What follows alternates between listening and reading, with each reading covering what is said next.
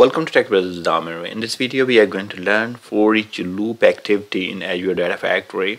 So, what you will be learning here, you will be learning how to create the array and how to loop through those values by using a ForEach loop activity. Then you will be learning how to get the list of the files from blob storage by using get metadata activity and loop through that list of the files by using a ForEach activity. Then you will be also using lookup activity to get some data from the Azure SQL DB, and then we'll use the ForEach loop activity to loop through that. So there is multiple things that we are going to learn through this video.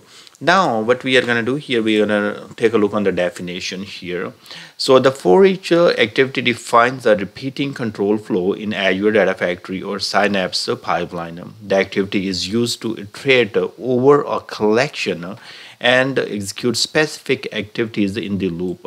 So that means if there is an array that has a collection of values, we can loop through. If there is a list of the files, we can loop through. If there are some data we have extracted from SQL or some other database, so we can loop through that data by using a ForEach activity. The loop implementation of this activity is similar to the ForEach looping structure in a programming language. So that's great. Let's go ahead and take a look now. First of all, what I'm going to do here, I'm going to create a pipeline. So let's go to the Azure Data Factory here. Click on Azure Data Factory. That's my Azure Data Factory TechbrothersIT. Let's open a studio. Click on author, and here we will be creating a pipeline, new pipeline. And now what we are going to do, we are going to create a variable. So go to variables here on the pipeline level, and then you're going to hit a new. Now we will be providing name. So I'm going to say file name, file names. Okay, so this is an array. So I'm going to select array, and here I'm going to provide some values. So let's do this. I will say customer file.txt, and then my second file is the product file.txt. Then the third one could be anything. So I am separating the values. Let me take this, just copy, go to right here so I can show you what I'm typing.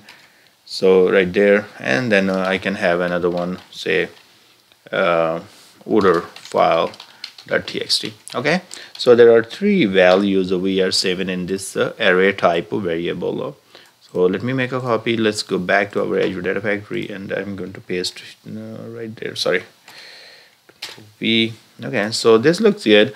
Now what we are going to do here, we are going to use the ForEach loop. So maybe you want to load these files from some table, or from some database and all that, then you can loop through, and inside the ForEach loop you can use copy activity, just change the name of these ones in the source and load them. So I have all definitions in the other videos, so you can watch them, but here our main goal is to be using the ForEach loop and showing you how to iterate through. So search for ForEach, and here under the iteration and condition you're going to see the ForEach. Now right there you're going to go to the settings, and in the settings what you're going to do, you can do is looping through. When you're looping through, you can have sequential. Okay, fine, because in our case we don't care, we don't want to process this one in parallel and all that. In the items you're going to click add dynamic content. Here what you will do, you will click the file names. So the file names of variable that is array type that has items, right? So that's fine. So hit OK. And now what we are going to do, we are going to go ahead and debug. Now inside that ForEach loop should have at least one activity. So in my case, I'm not copying anything or all that. I'm going to go ahead and use the wait activity, because I'm going to show you output anyways in the output window. So that's going to be fine. So let's debug. So right there, so you see there are three counts. So if you remember that in our variable, so we have three items. Let me take you to variable. So customer file, product file, and order file. So now I click right there on the output, it completed. So for each loop, once we provide that array, it said, oh, okay, you have three items right there, fine. Now go to the wait here, item 1, and then item 2 and item 3. So right there, actually there maybe I can do one thing. As I want to show you the value of that variable. So let me do one thing. Let me go to the inside the for each loop, and instead of using let me go back to the pipeline, and I'm going to create a variable. I'm going to create a variable called a file name variable. Okay, so this is going to be string. So I'm going to go to the inside the for each loop, and inside here I'm going to use a set variable. So then I can at least show you the every time the iteration is happening, the values change. So go to variables here and select file name variable, and how the value is going to come in from the for each. So add content here and for each dot item, right? So let's click right there. Now we are going to go ahead and debug. So let's see, for each loop 3 items, yes. And now what we are going to do, we are going to go to the set variable, and here we can see that the first value customer.txt. So from the items it is looping through, and each time it is getting us the new value. So those are the 3 values was sitting in the array, and it looped through. Now I can as I said that here I can use a copy activity, and I can use all different activities to make use of that values. That was when you want to loop through the array value in the for each loop that I showed you here. Now what we are going to do, we are going to do a little bit different. I'm going to go ahead and create a new pipeline. In this pipeline, what we will do, let me see, pipeline, and add new pipeline. And this pipeline, we are going to get the list of the file from the Azure blob storage. So here is my blob storage, and in the blob storage I have containers, and in the containers, let me go to the blob storage right here. So in the containers I have the input container have the list of the files. So maybe I want to just get the list of the file, loop through them, load to each table, and then get it done. So that's I can do also with the for each. So first of all, I need to get the list of the files. So I'm going to use get metadata here, and once I go to dataset, here I have to make a connection to the blob storage. Select the limited text file there, and now what we are going to do, we are going to select a new link service. Actually create a new link service. I'm going to select subscription, and then I'm going to select my storage. Create. All good here. Let's select a container from which we would like to select the files. I'm not selecting files because I know that I just need to provide a container, and from there I would like to select all files. So you can first row has header, if you need it, fine, you, or otherwise just leave that as it is, because our goal is to get the list of the files. And here in the get metadata activity, we are going to go to the field items, field list. In the arguments we are selecting a child items. So what's happening? The get metadata activity is going to get the list of all these files for us as a child items, right? Because they are the child in the input folder. So if you guys remember that we have told go to input folder and get me all child items. So those are the files sitting there. Now how I loop through those list of the files and load them. So I will use for each loop right here. I'm going to get connect get metadata activity to the for each, and then I'm going to click on settings. Still you can do sequential. If you do parallel, then multiple counts, you will get the list, and then it will run kind of parallel. But in my case, I'm going to go with sequential. And here in the items, we are going to go to the dynamic items, and I'm going to go to the get metadata activity. So in the output, what contains the list of the items? That's our child items. So that we have to tell this output, right? So in the child items, that's what we have to explain. Now our for each loop will get the list of the file. Now if I can go ahead and say, oh, I want to execute the whole thing, what's going to happen? So let me create a variable here so I can show you that value as well. I'm going to say file name.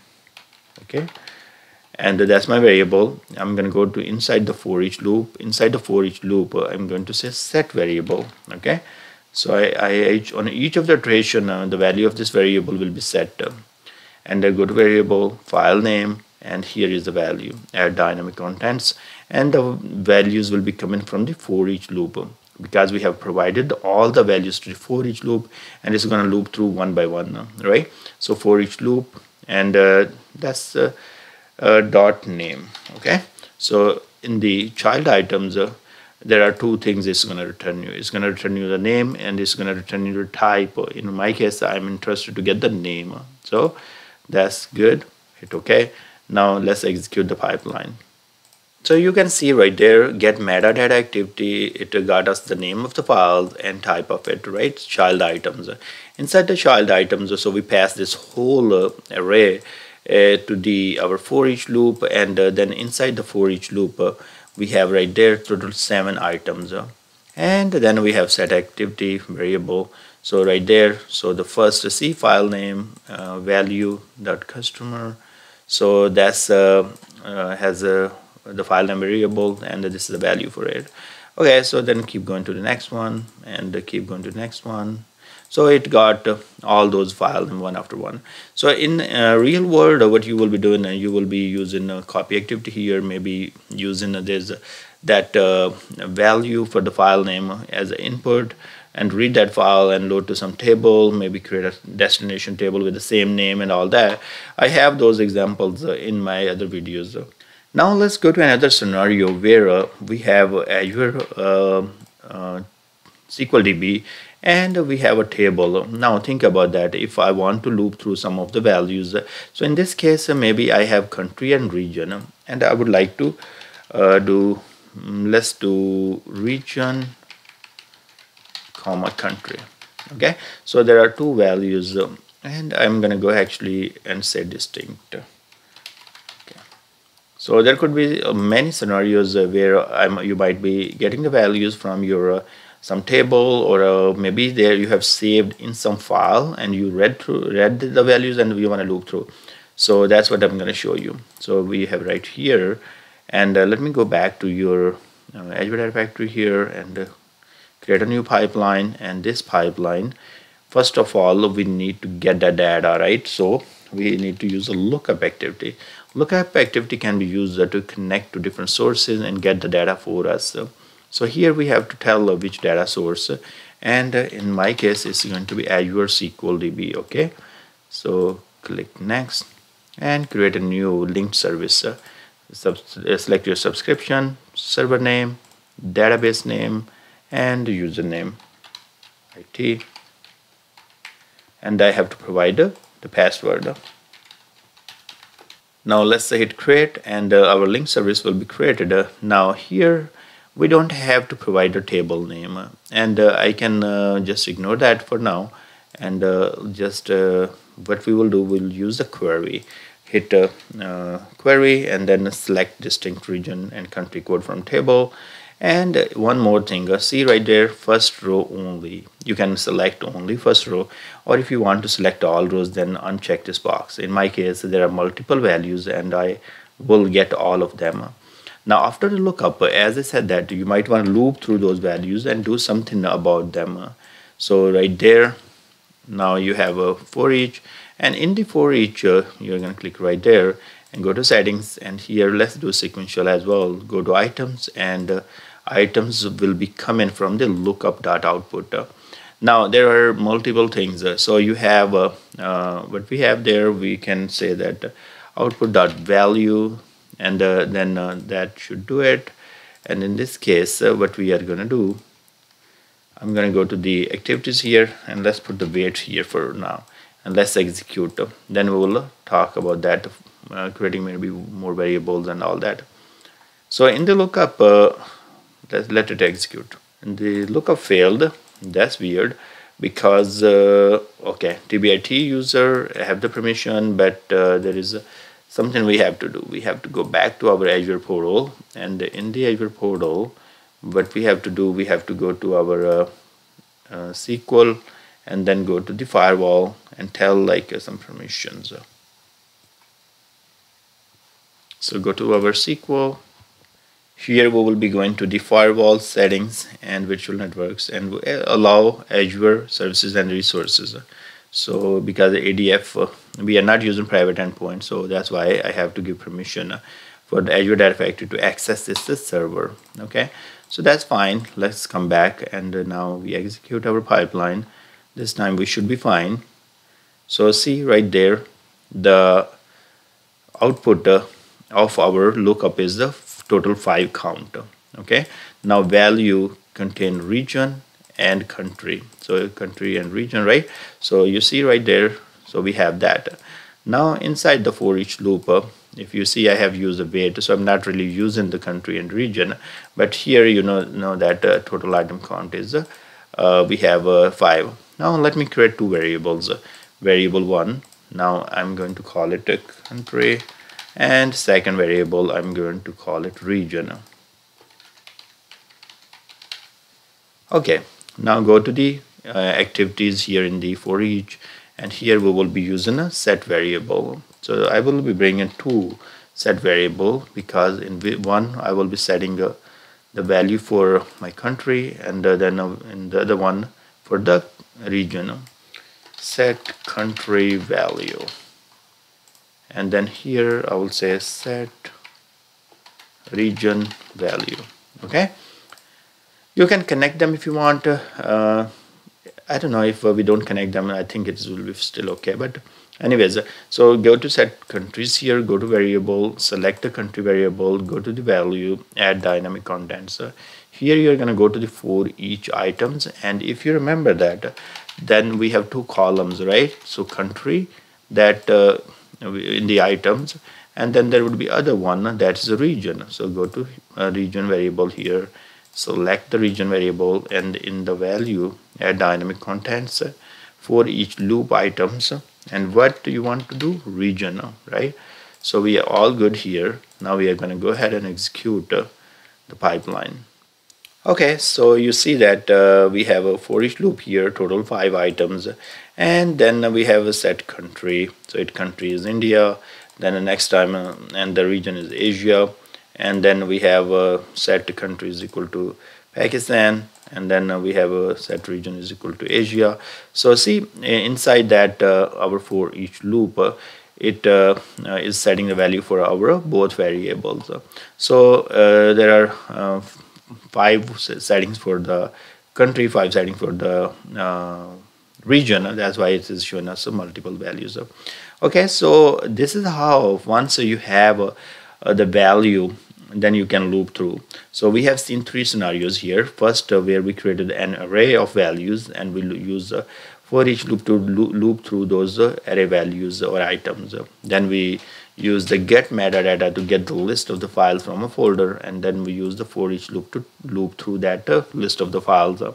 In the third example, we got the values from our SQL table, and then we loop through by using the for each loop. So I hope these different scenarios will help you to implement them in a real time scenarios, or at your job, and create pipelines. So thank you very much for watching, and please go ahead and subscribe my channel if you guys like my effort, and I will see you guys in next video.